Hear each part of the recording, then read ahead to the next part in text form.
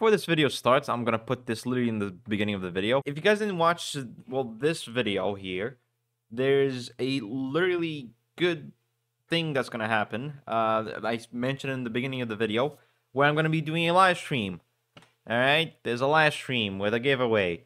There's gonna be a live stream and a giveaway for the Game Awards on December 7th. So if you're gonna be watching the Game of the Year and stuff on December 7th, guess what? I'm gonna be recording it, not recording it, streaming it. I'm gonna be streaming it, not recording it. There's giveaways. So if you want giveaways, go check it out. Also, subscribe for those giveaways as well, because that's where I'm gonna be giving away the giveaway. The moment I hit the specific amount of subscriber, one giveaway each. So stay tuned for that. All right, back to the video. Hey, what's up, guys? My name is Nof, and welcome to another tech video. Since we're going towards the end of the year anyways, I decided to make the top 10 best laptops you can get under $1,500. And this is like a special edition video for the December. So this is the last laptop video I make for this year, showing the best options you can get for Christmas if you want to, or by the end of the year, for a good price, or that hopefully will be a good price. I've chosen literally the best you can get no matter what. Even for the least best one, I just chose it because it just felt like a more proper choice for most people. Something that people would get and not be disappointed, or not have a feeling like they could have got something better. I mean, they could have got something better, but something that doesn't disappoint them that much or at all. Pretty much the best laptops in general, no matter what, even for the lowest price point. So there's that. Now, starting off with the list is going to be the MSI Thin GF63. Yes, I mentioned this before. It is not the best laptop you can get, and if not, this is the reason why it's the cheapest. And I will get to the point of why it's actually more expensive than it should be. But it does the job for the most part. You're gonna have a great CPU, well, the 12650H, and this time comparing to the last list where I put this laptop, I chose the 4060. Might as well just spend a little bit more and get a 4060 and a 1TB option. So it does have a 4060, but a 45 watts, so keep that in mind. So it's not the strongest 4060 in the world, but it's there. It's an 8 gigs GPU, so there's that. 16 gigs of RAM and 144Hz screen, 1080p. Not the greatest colors in the world though, but it does a job for gaming, I guess. Long story short, if you're planning to buy something that's the cheapest, even if you want to buy the 4050, which by the way it's like $900, it does the job. The 4050, the 4060, it's both versions there. The idea is if you want to buy something that's cheaper, can play games, don't care about the rest, it does a job. The ports also not that bad too, but also not the greatest. We're talking about a 3 USBs type A, 5 gigabit, a type C, also 5 gigabit, supporting display out, dual audio jack, so mic and headphones separately, and HDMI 1.4 since it's 4K 30 hertz. There's that, Ethernet port and all that stuff. So the ports are not that bad, it's reasonable. But yeah, upgradability there is, but not the best in the world. So SATA upgradability, no extra M.2. There's an M.2, but that's being used already unless you want to change it and then boot the new boot drive. Anyways, the point is, it's there, but not the best. It's just there. It's not that bad. So if you're planning to buy something that's cheaper and does the job, recommend it. Now, if you're planning to spend a little bit more, then the next one on the list is in the number 9, which is the Acer Nitro 16. It's an AMD laptop, so it supports the Ryzen 7 7840HS. But it's an 8-core processor, which is not bad. It's an RTX 4060 as well, and it's 16-inch, so I believe it's 16 by 10. Yep, 16 by 10 aspect ratio, which means it's 1920 by 1200 at 165 hertz and 16 gigs of RAM, but 512 gigs of NVMe SSD. Now, why would I recommend this more than the MSI one if you're planning to do better gaming and even some professional work? Everything about it is better. I mean, even the CPU is, you know, still decent, very good. Sure that maybe the MSI's i7 is slightly better or maybe equal, but there's that. But it's an RTX 4060 at a higher wattage, I believe, like up to 70, 80 watts, so much higher. Maybe even 90, I don't remember very well. And better screen. I mean, not the best colors, I'm gonna assume, but much better screen. 16 by 10 aspect ratio with 165 hertz. And sure, it's 512 gigs of SSD, but guess what? An extra M.2 connection. So plug in another SSD, and there you go. So much faster than a SATA as well. So there's that.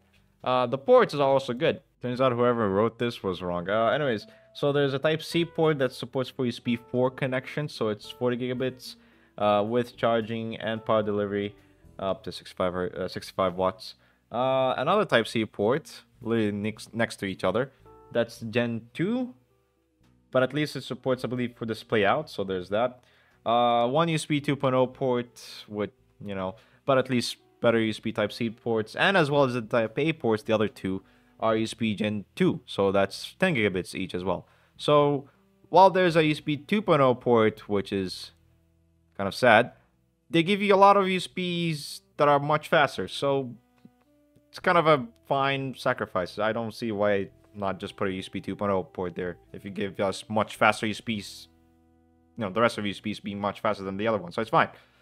And also there's a micro SD card, which is nice, and an audio jack, and an Ethernet port. So overall, oh, and also to HDMI 2.1. I believe I already mentioned that. Anyways, it even has an RGB keyboard. So yeah, 4,050 bucks.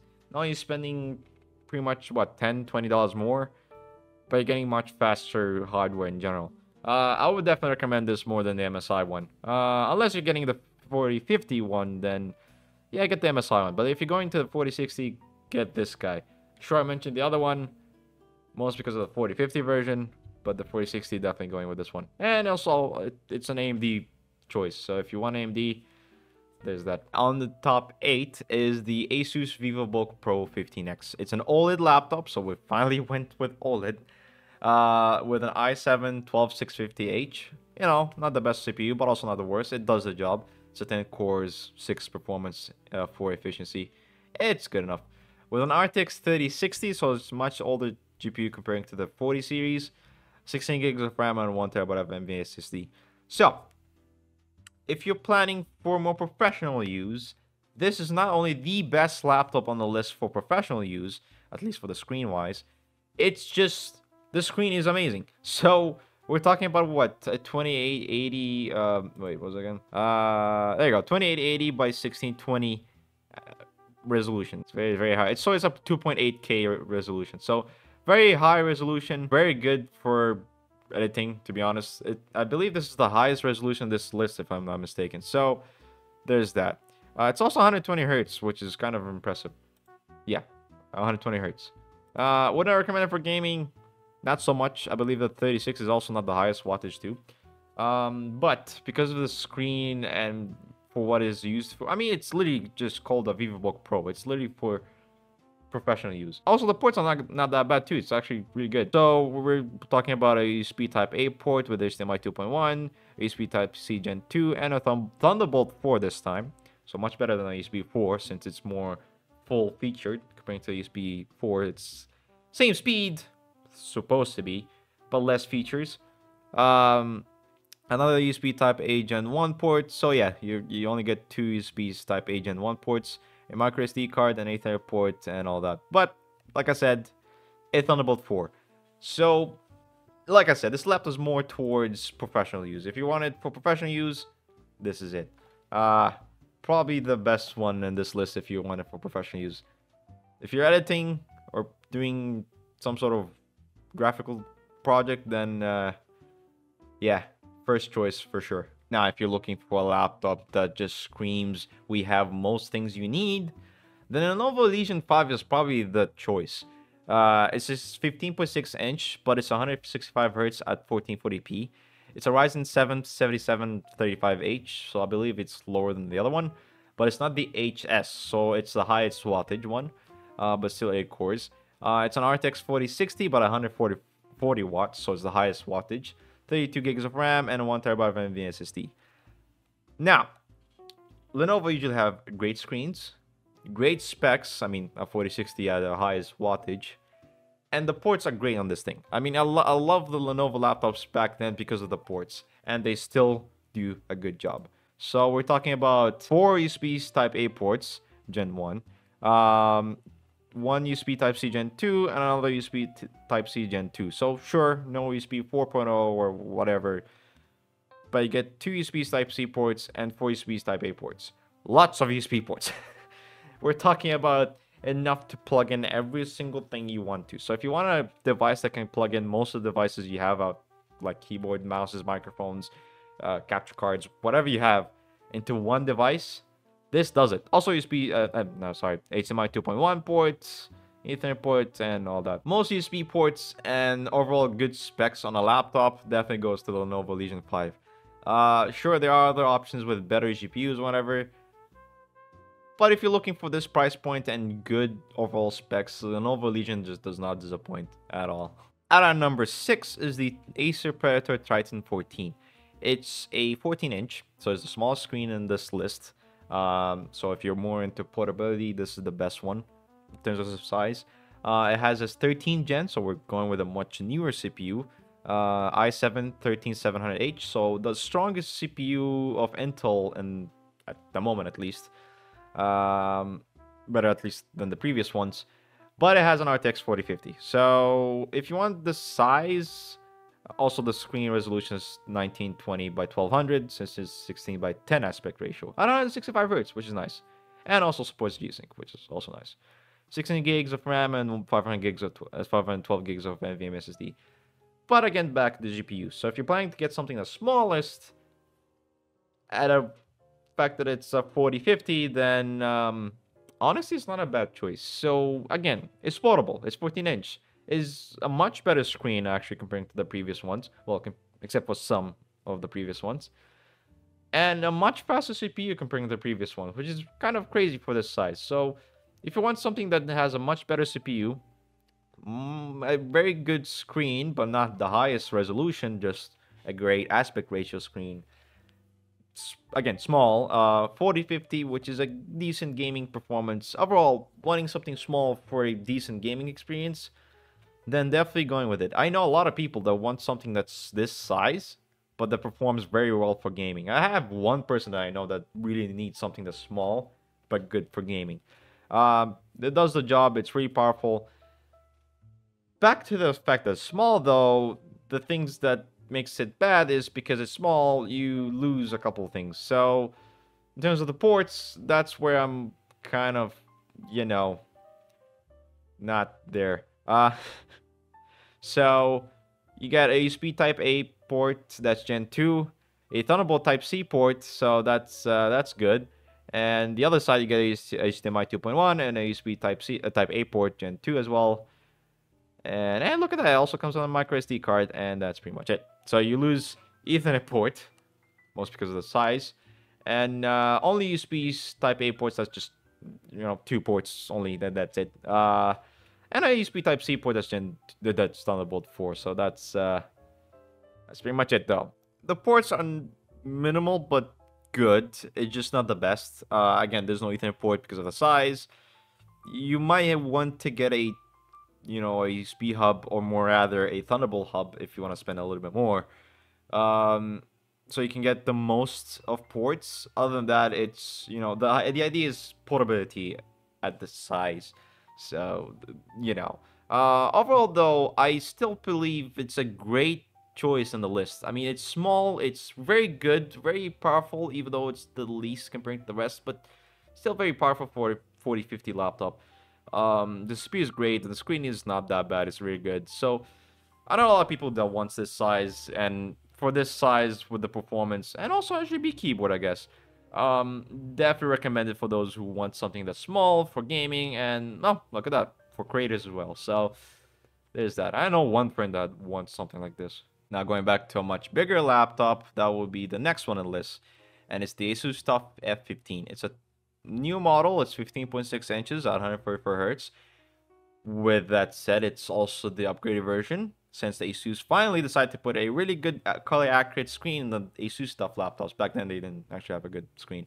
12th gen, so it's an i7 12700H this time. So it's a 14 cores comparing to the 10 cores of the previous laptops, except for the Acer one. And it's an RTX 4070. So this is where we're getting to the better GPU parts. So 4070 at I believe like 90 watts, 32 gigs of RAM, and 1 terabyte of NVMe SSD. So they upgraded this laptop by a lot comparing to the previous ones. The ASUS stuff was pretty much the worst choices ever until the 40. I don't know if they went to the 3060 the 30 series where they actually improved it, but the 40 series they improved it by a lot. So not only the screen got better, but the ports got better by a lot. USB Type A Gen 1 port on the side. The other side you get an Ethernet port, HDMI 2.0. There's that though.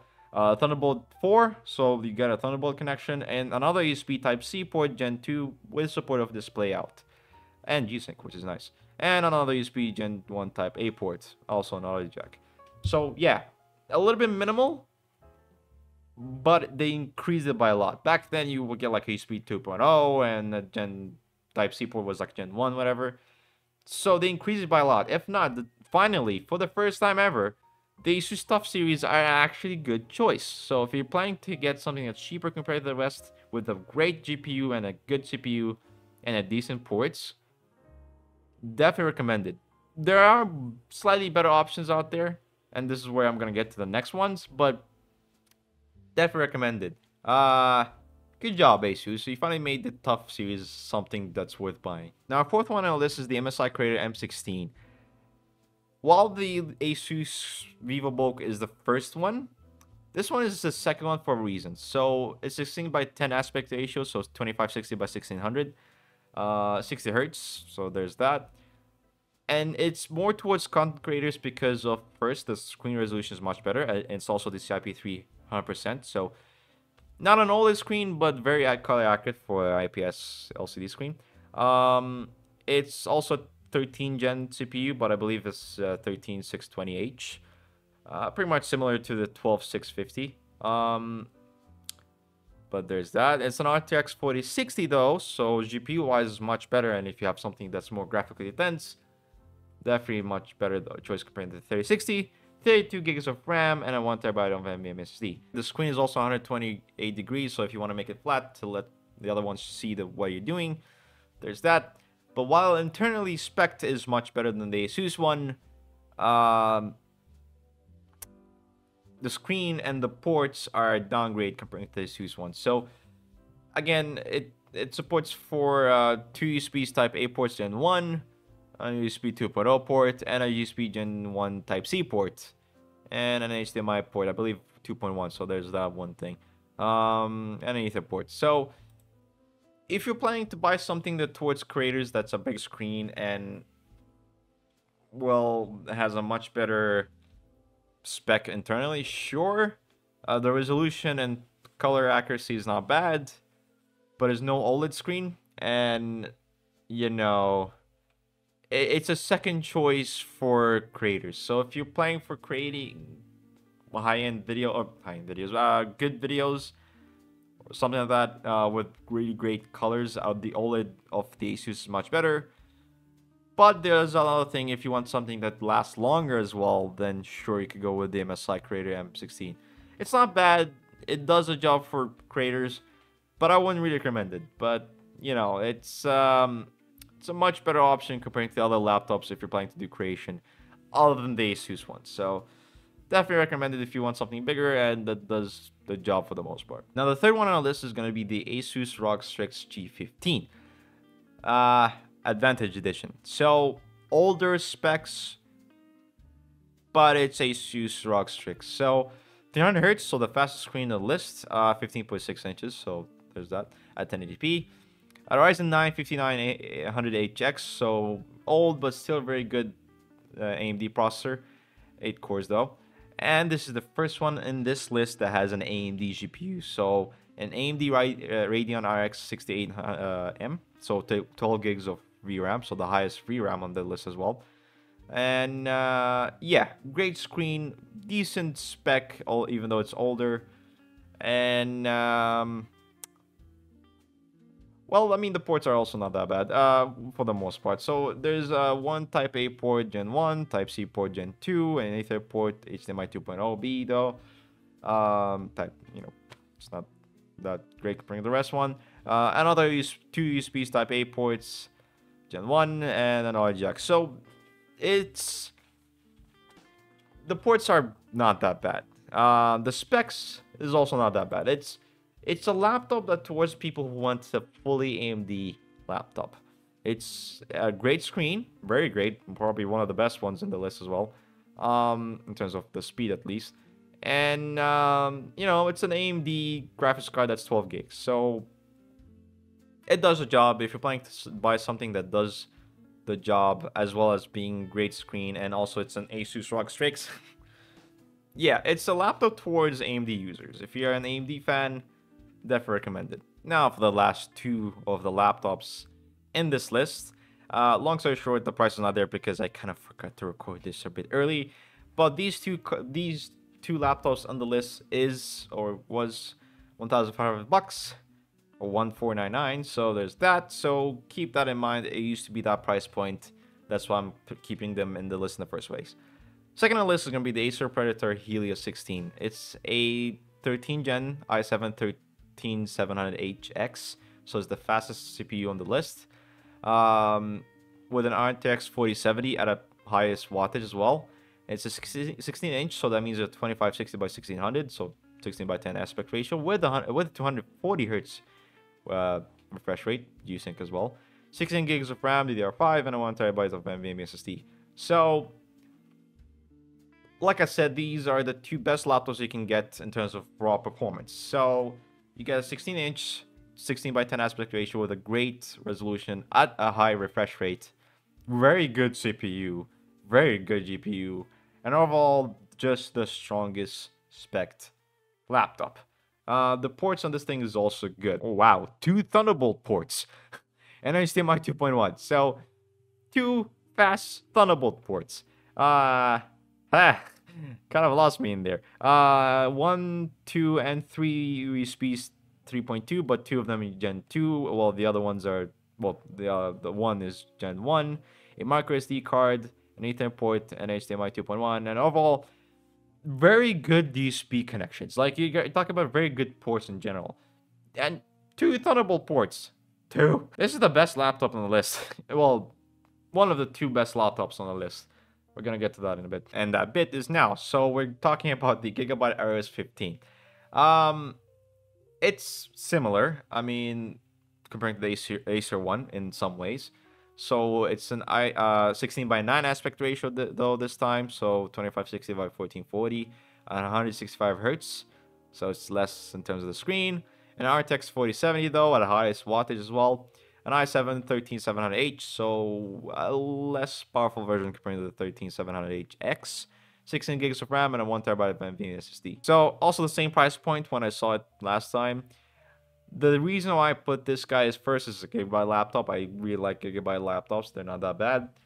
The other thing would be the ports. So you get a USB Gen 2 Type-C port, 1, 2, 3 USB Type-A ports, but also same idea, 2 USB Gen 2 Type-A ports, 1 Gen 1, and an audio jack, as well as a Type-C port but Thunderbolt. So not 2 Thunderbolts, 1 Type-C and a 1 Thunderbolt, comparing to the previous one with 2 Thunderbolts.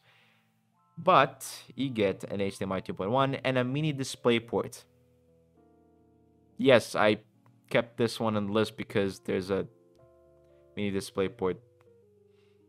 I'm just saying you can now connect device or more displays on this laptop.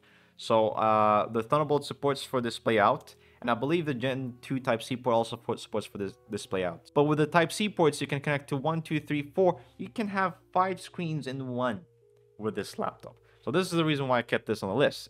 It's great. The ports are not the best in the world, but you can connect up to multiple display outs. Sure, actually the Thunderbolt ports of the Acer one, you can also do the same thing. But even though you kind of just have the mini display port instead of have to use the Thunderbolt to connect 2 screens, so you can do the same idea here. So personally, I feel like it's a much better idea. I believe you can even connect even more screens on this thing. I'm not sure though. I've never tested it, but overall, the reason why I kept this laptop is because of the mini DisplayPort, and the specs is not that bad, and it's a Gigabyte laptop. I just felt like it was a good idea to put them in the list. So, two of the best laptops, Acer and the Gigabyte. These are the best laptops. But I really like Gigabyte though. That is it for today's episode. I think this video might be a little bit longer than it should be, but this is it. This is the best top 10 best laptops you can get in 2023, or by the end of 2023. I just feel like the list here is not that bad. Most of the laptops are great options. Maybe the MSI Creator one might be a least best option though, but most of them have the idea and the reason for them to exist. Like I said, each one has its purpose, except for the MSI one. Most of the laptops on the list is for its purpose. Each one for its size, its specs, its reason, depending on what you're going to be using it for, it's there. So there's that. If you guys want to see more of this video, comment down below, share this video, give a like. Of course, this video is special for this year since we're almost at the end of 2023. This is not the only tech video I'm going to be doing for the December event. So there's that. If you guys want to see more, comment down below, share this video, give a like. Remember to subscribe, share this video, yeah, share the video. Also, remember to subscribe because, like I said, there's going to be a giveaway, so don't miss that out. So yeah, so thank you guys so much for watching. If you guys want to check the laptops, description down below. But anyways, thank you guys so much for watching. I don't know why I have to repeat that again. And I'll see you guys in the next video.